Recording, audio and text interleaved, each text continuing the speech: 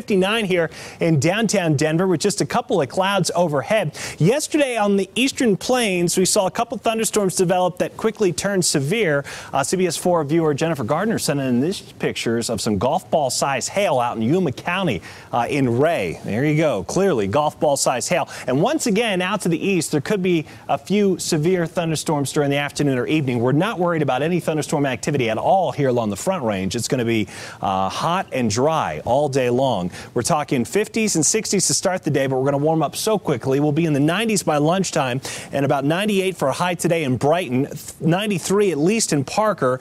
Evergreen should reach at least 84 degrees and 96 for a high today in Longmont. Some of the hottest weather may be there in northern Colorado, places like Greeley, 98 for the high. Of course, the mountains, much more comfortable, 70s and 80s there, 90s out on the western slope, and we'll see a few locations down in southeast Colorado approach 100 degrees. You can see a couple of clouds here along the Front Range. I'm counting on at least a little bit of cloud cover to stick around today. That's what should keep temperatures in the mid-90s. Should we lose more of these clouds?